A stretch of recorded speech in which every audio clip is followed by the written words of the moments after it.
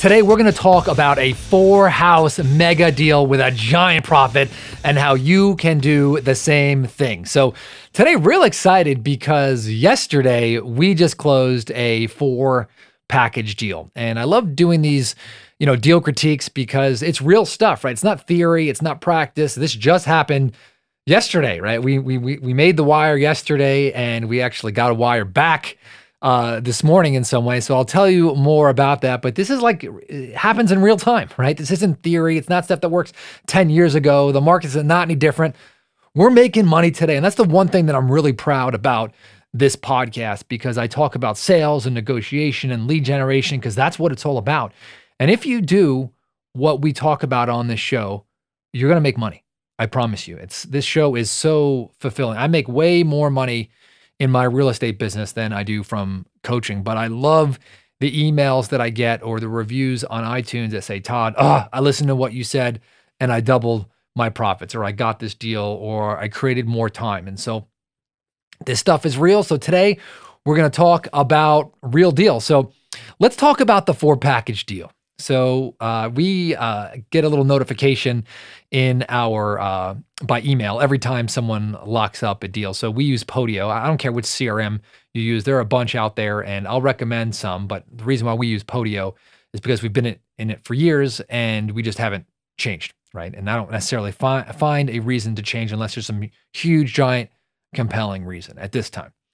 So anyway, we get an email and says, boom, we locked up another house. Little button, right? And every time we hit it, we get to hit it. Boom, sell this house. And so we get the email and I see it's a 4-package house. Now it's really interesting because one of the houses is vacant and 3 of them are occupied, but have 1-year leases. Now something is a little off here because the day we signed the contract, the seller signed the leases 2 days beforehand. So we're thinking, okay, did the seller want the tenants to stay there, and just sign the lease? And I think that was what was going on, right? But anyway, we looked at the houses and I see that we got them for a phenomenal price, all 4 of these.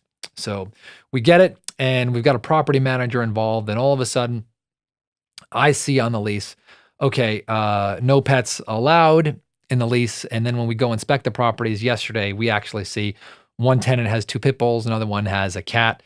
One of them is vacant, and one of them is really, really clean. Looks like a real solid tenant.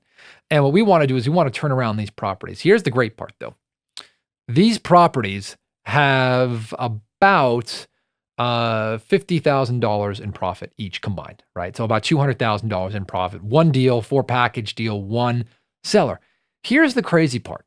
Okay, this deal was from a cold call that we called 18 months ago. 18 months ago. Seller did not sound motivated, right? Guy's an investor, owns 4 houses, has other businesses, other real estate. Just didn't seem like, he had any compelling reason to sell. And some people, when they're dealing with a sophisticated seller, they just move on. But our team continued to follow up and follow up and follow up and follow up. And our lead manager said, hey, you know what? This guy wants to sell today. He said he'll sell us all 4 for a great price. Acquisition manager got on the phone, locked them all up. He actually had to drive an hour and a half each way. He met him halfway. But the guy was willing to drive an hour and a half to us, and we drove an hour and a half to him. That told us he was motivated. Very, very important. If a seller's willing to drive an hour and a half to meet you, now you know you have a motivated seller. Long story short, we got the deal under contract and we closed yesterday. So here's how we structured it. One of them is vacant. The other 3 we're not going to be able to sell for the kind of price that we want because they're occupied. So we wholesaled by the way, the seller says we had to buy all 4 on the same day, but he didn't say they had to be in the same transaction. So the vacant one, we just assigned to a cash buyer for top dollar for as much as we could get. We liked the price. We felt good about it. House needed a lot of work. We couldn't sell it to a retail buyer. There was some fire damage in it. And we just said, hey, let's just move on from this one. And that one's going to be about $36,000. And boom, we're going to make that on that property. And now we only have 3. So on the day we closed, we made $36,000. And then we had to fund the other 3. So what did we do for the other 3? Well, for me, I actually funded these 3 from my own cash. And then I actually had a private investor fund part of it also and gave him a great rate of return, 10%. I could have done my own cash, but I didn't want to type that much just in case these leases go for a year, right? Very, very important. Now, all these people are paying rent, so we're going to be collecting rent during this time. After we close, though, we decided, or we see that they have pets and they're violating the lease. So immediately we're going to go in and we are going to try to negotiate to give them cash for keys for at least 2 out of the 3. So we're going to offer all 3 cash for keys to move out. Hopefully all 3 will take the cash for keys and walk away from the lease. If not, 2 out of the 3 are breaking the lease. So we'll then bring that up and say, hey, listen, you're breaking the lease right now. You can't have pets. We're still going to offer you cash for keys. They're going to play nice that way and really give them every opportunity. If they want to get rid of the pets and stay for the term of the lease, we'll have to allow that. If they want to move out and take the cash for the keys, they'll also, maybe they'll take that at that point. But knowing that at the end of 11 months that they're going to have to move out anyway, I can tell you that most tenants will come to the realization, hey, I might as well move right now, especially if I'm going to get cash for keys. So here's the issue.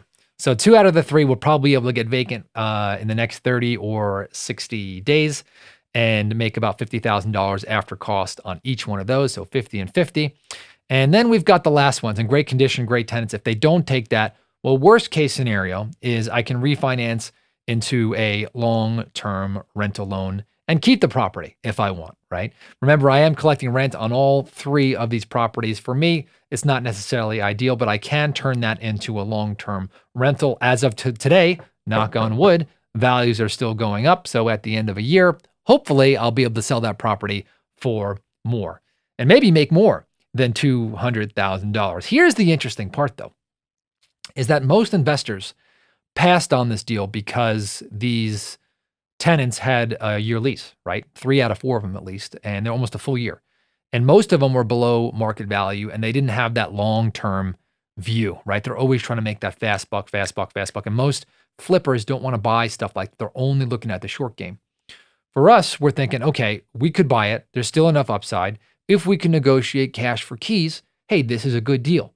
But if we can't get out of these deals, can we hold on to these for a year? Can we refinance out? Can we get our money back? And the answer is yes. And if that happens, we might even make even more money.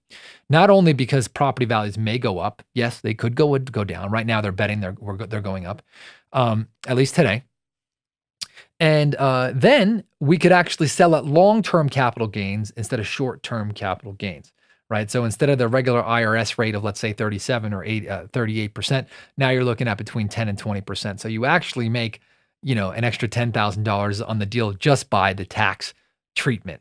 So we really, really enjoyed that deal. I know today was a quick, snackable episode, but the lesson is, number one, is don't assume that because a seller is sophisticated that you can't do a deal, right? This guy owns a lot of houses, owns several businesses, didn't sound motivated, but we stuck with it, called and said, hey, let's do a deal if you can close in the next 21 days. Number two, don't be scared of the hard deals, right? We saw the problem, saw the leases, other investors passed this deal up. Find a way to make it work in the short term or the long term. A lot of things I talk about is play the long game and the short game, right? It's okay to make money quick. We actually assigned 1 deal, but we kept 3 to make more money. It might take us 90, 120 days to get this all wrapped up, but hey, still a win-win. Number 3, have private funding sources ready.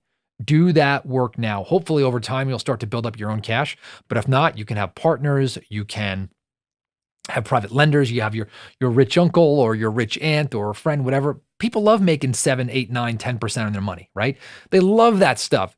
Go and do them a favor, right? They're not doing you a favor. You are helping them by not using their money. Okay, you're depriving them of monthly income. Think about it that way, okay? The next thing that I'm going to tell you is just go out and generate leads, right? Go out and generate leads, make it happen, have the long-term view. And then finally is do not forget about the tax treatment, all right? Is you are going to save a lot of money by the way that you sell things. If you sell it immediately, you're going to pay full-time or full tax on it. If you keep it longer than a year, you actually going to make more than you think by the tax that you will save. Of course, talk to your CPA. Everything I said could be completely wrong there, but talk to your CPA, and that's what at least what mine tells me and how my tax return reads. So I hope you enjoyed today's show. If you have a story that you want to share on the podcast, a great deal, go ahead and reach out to support@nolimitsrealestateinvesting.com. Love to hear about your story or your deal or what's working in your business and have you as a guest on the podcast if you're willing to contribute. Also, head on over to nolimitsrealestateinvesting.com/script. And there is a gift from me to you. This is the exact script that we use to lock up these 4 deals and the script that we've used to lock up over 1,300 deals in our company. And hopefully it's the script that you're going to use to lock up your next deal. So head on over to nolimitsrealestateinvesting.com/script, and I will talk to you on the next episode.